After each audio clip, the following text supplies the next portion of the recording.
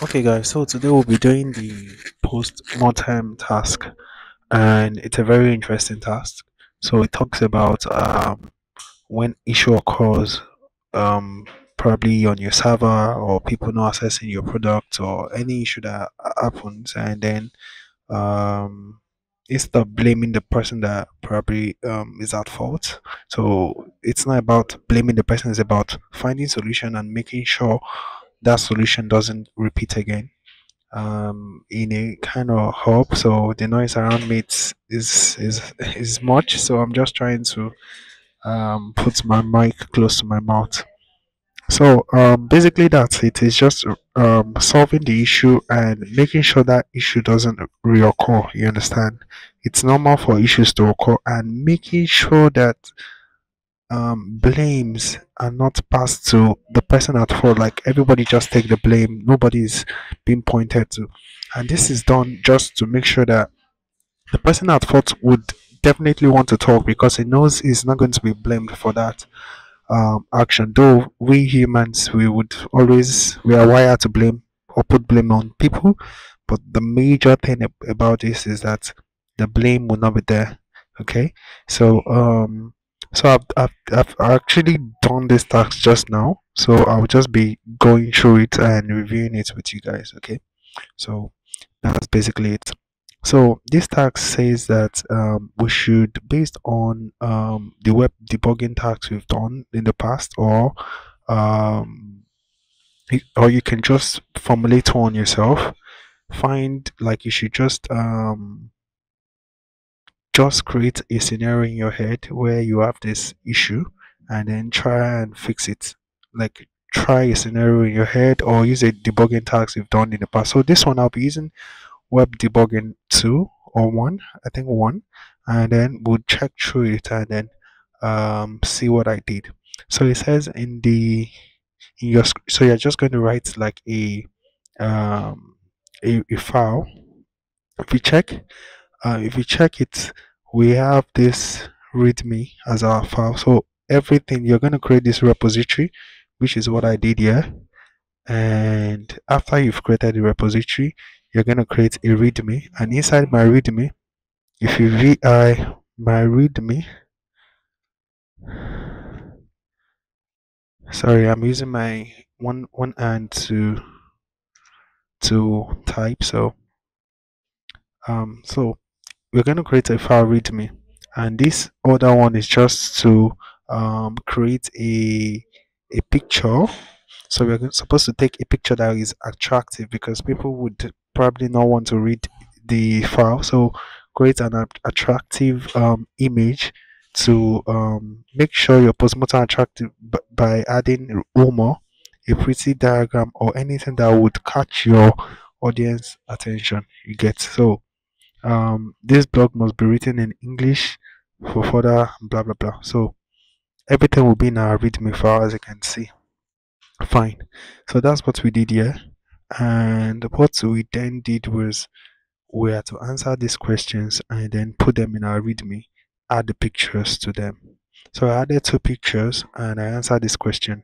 The first thing is that the duration, the out stage. So web debugging 1, I said, let me just open the link to that task and you're gonna see it.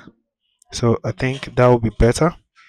But the first question is we're going to talk about when the outage started and when you fixed it, you get. And then what was the impact? Was it that it affected everybody? So web debugging 1 talks about um, website debugging 1 talks about the I think the issue in that code or that debugging task was that the site was not being accessed because after writing the configuration, it wasn't enabled. The configuration was just written and it wasn't enabled, making it hard for people to visit it. If you can see, the write-up says this one is still loading.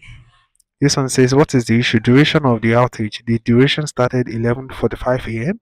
probably when I started the task, and it got resolved at 12:45 p.m. That's like 1 hour. The site was not listening on port 80, causing all users to be unable to access the website. Okay, so the next thing is that what is the root causes? And all these questions are questions which we are supposed to answer from what ALS gave us. So the next thing is, what is the root causes? The Nginx server site setting are not properly linked, so you didn't link the site um, available to the site enabled. So the site available configuration was not linked to site enabled, meaning that the configuration was correct but not activated, preventing users from accessing the site. So all users were not able to access the site. So a timeline breakdown of what happened. So 11:45 a.m. the issue was detected when ALX. The issues was so sorry about this. The issue was detected when ALX, the platform, attempted to access the website. Sorry, I'm so sorry. These people keep shouting in my head. So the issue was detected when ALX platform attempted to access the website and found it unresponsive. ALX monitoring alert indicated that the site was down. I will just put the link to this README. So I created a README and I created two images. I uploaded the images and then linked the images on my README. So like this is the image for the UMO.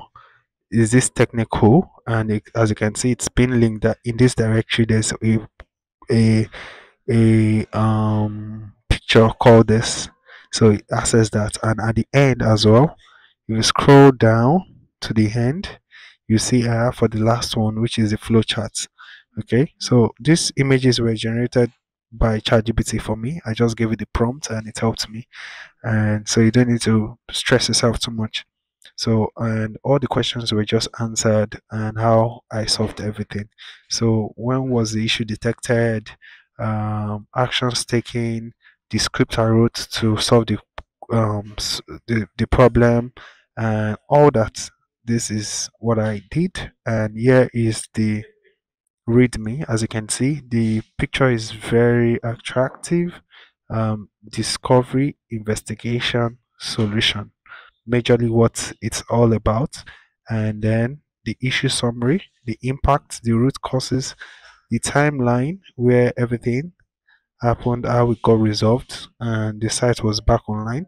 The root causes, resolution, correction, and prevention measures, the task list, the script which was run, which is this, and then another the flow diagram, and that's how it ended. So if you have any question, I'll put this link in the description so you can access it, go through it, write your own.